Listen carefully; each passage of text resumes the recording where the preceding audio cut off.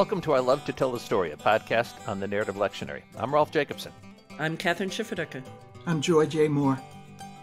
And this is the podcast for January 8th, 2022. Here we're into Matthew chapter 3. So the whole of Matthew chapter 3 is our text for this Sunday, January 8th. It's the first Sunday after Epiphany. So just after Epiphany, actually. But so today we're looking at John the Baptist, or John the Baptizer, and his baptism of Jesus. So chapter 3 of Matthew's Gospel introduces John the Baptist, or John the Baptizer, or whatever you want to call him. In those days, John the Baptist appeared in the wilderness of Judea, proclaiming, "Repent, for the kingdom of heaven has come near." And here we see, again, one of these formulas about prophecy and fulfillment, because Matthew says, "This is the one of whom the prophet Isaiah spoke when he said, the voice of one crying out in the wilderness, prepare the way of the Lord, make his paths straight." So quoting Isaiah 40, though perhaps a kind of alternate translation, because of course in Isaiah 40, in the wilderness seems to be part of the quotation. So in Isaiah 40, the voice of one crying out, comma, quotation mark, in the wilderness, prepare the way of the Lord, make his path straight. It's okay. A little bit of difference of interpretation here. The voice of one crying out in the wilderness, prepare the way of the Lord, make his path straight. Now, John looks a whole lot like some of the Old Testament prophets, right? He's, or at least some of them, maybe not Nathan, right? Or maybe not even Isaiah, who's a prophet and a priest who is centered at the temple in Jerusalem. But John does look a whole lot like Elijah and Elisha, the kind of itinerant prophets, the gadflies to the kings of Israel, the troublers of the kings of Israel. Because John wears camel's hair, he lives out in the wilderness. His food is locusts and wild honey. And he is a gadfly, right? "You brood of vipers," he says to the Pharisees and Sadducees who come to hear him, "bear fruit worthy of repentance." And then he attacks their idea or their pride in their ancestry. He says, "Do not presume to say to yourselves, we have Abraham as our ancestor. For I tell you, God is able from these very stones to raise up children to Abraham." So Can I jump in, Kathryn? Yeah, go ahead, John. So it's really just Elijah, in my view, that he is being compared to, because Elijah is an eschatological figure in first century Judaism. He's expected to come back before the kingdom comes in.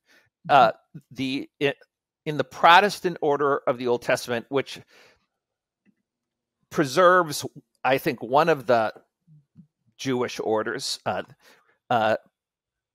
the Old Testament ends with Malachi. So the last verse, "I will send you the prophet Elijah before the great and terrible day of the Lord." And then what will he do? He will turn the hearts of parents to their children, and so on.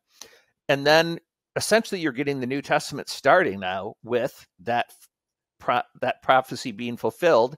The eschatological figure, John the Baptist, is in the role of Elijah, and then he does this. He's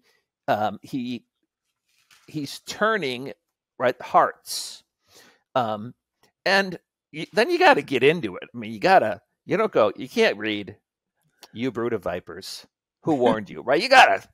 This is fun. I mean, this is the best Shakespearean expert's going to want this line. Who warned you to flee? And so on. That's kind of fun stuff. Yeah.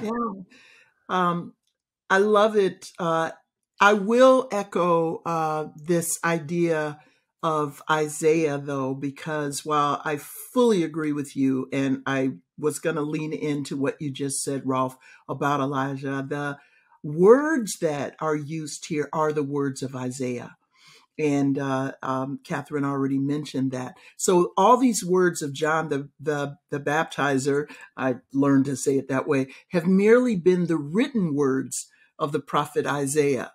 It's interesting if you're going to play with this. John was so compelling and his message so unique that the most vile of the community, the most influential, the most powerful, found themselves seeking to reap some of the benefits. And John responds with the biting confrontation.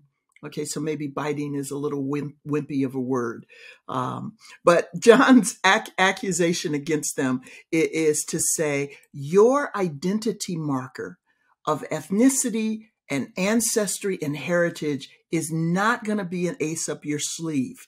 And with echoes again of Isaiah, John speaks of judgment, of being cut off, which just sets us up for Jesus and Paul talking of being grafted in to abide. Okay, I got to stop because now I'm getting way ahead of ourselves. But I just love that image if we stay in the wilderness and stay in that promise. Yeah, and it's worth noting what you to add to what you two have already said, that John is explicitly connected with Elijah later in the gospel. I'm looking at Matthew chapter 11, which doesn't come up in our lectionary reading, so you could Mention it now. refer to that as well in your sermon for this week. But Jesus, speaking of John the Baptist, praising John the Baptist, quotes Malachi, "See, I'm sending my messenger ahead of you who will prepare your way before you." And then he says, for all the prophets in the law prophesied until John came, and if you are willing to accept it, he is Elijah who is to come. Let anyone with ears listen. So John the Baptist in the Gospel of Matthew is explicitly connected with Elijah, and so he's an important figure in this gospel, at least in the beginning. But he knows that he's not the Messiah, right? He is Elijah. He is this eschatological figure prophesied in Malachi who will come to prepare the way for the Messiah. But he says explicitly himself in 3:11, I baptize you with water for repentance, but one who is more powerful than I is coming after me. I am not worthy to carry his sandals. He will baptize you with the Holy Spirit and fire. And sure enough, that's what happens then in the latter part of this chapter when Jesus comes to John at the Jordan to be baptized by him. John, of course, famously says, I need to be baptized by you, and do you come to me? But Jesus answers him, let it be so now, for it is proper for us in this way to fulfill all righteousness. And so then you get the baptism of Jesus. So in your sermon, of course, you can concentrate on one or the other or both of these events, but this idea of John as Elijah, preparing the way for the Lord, preparing the way for the Messiah, or the baptism of Jesus, where we see the Spirit of God descending like a dove and alighting on him. And then, of course, this beautiful verse at the very end, a voice from heaven said, "This is my son, the beloved, with whom I am well pleased." So lots of rich stuff to deal with this Sunday, and you can pick what you would like to talk about. I just want to say a word. This is my son, the beloved, or this is my beloved son, with whom I am well pleased, would evoke, I think, for Hebrew hearers, for Jews, would evoke some stories from the Old Testament. I think particularly of the sacrifice of Isaac in Genesis 22, where God says, "Take your son, your only one, whom you love, and offer him here." So in that case, Abraham was not required to go through with offering his beloved son. This, I think, maybe echoes of that, or kind of a foretaste of what will happen to this beloved son. There's a scriptural imagination of that has made that interpretation repeatedly, where folks make that allusion and bring that scene together. That, as one songwriter said, God has done what Abraham was asked to do. He's given his only son. And it's almost at that verse 13 where Jesus comes. It's almost as if Jesus is validating the very words of John, where John has said, "Your heritage is not going to be your ace up your sleeve," as I said a moment ago. And Jesus, God incarnate, God in the flesh, comes and says, "Baptize me." I mean, if God in the flesh says, "I need to be baptized," then clearly I can't say I don't need to participate in these rituals or practices because I'm, a descendant of, or my ethnicity is, or my bank account says, or I'm just a nice person. There's something about these rituals and practices that form community. I mean, that's what we do. We do these. I used to teach at Duke, and at Duke, when the freshman class comes in, they learn how to participate in all of the Cameron Stadium chants for rooting for Duke basketball. That's how they become a community. They have these rituals and they know how to practice them.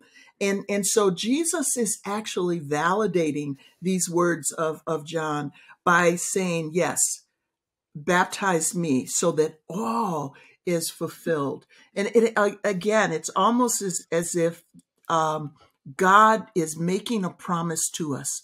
Not only does God desire to walk with us, but God has humbled himself to demonstrate what it means to follow, and following in the practices and following in the rituals that form a community who evidently bear the mark of the Holy Spirit upon us. And those are those words that this ends with, where that voice from heaven says, "This is my Son, the beloved, with whom I'm well pleased."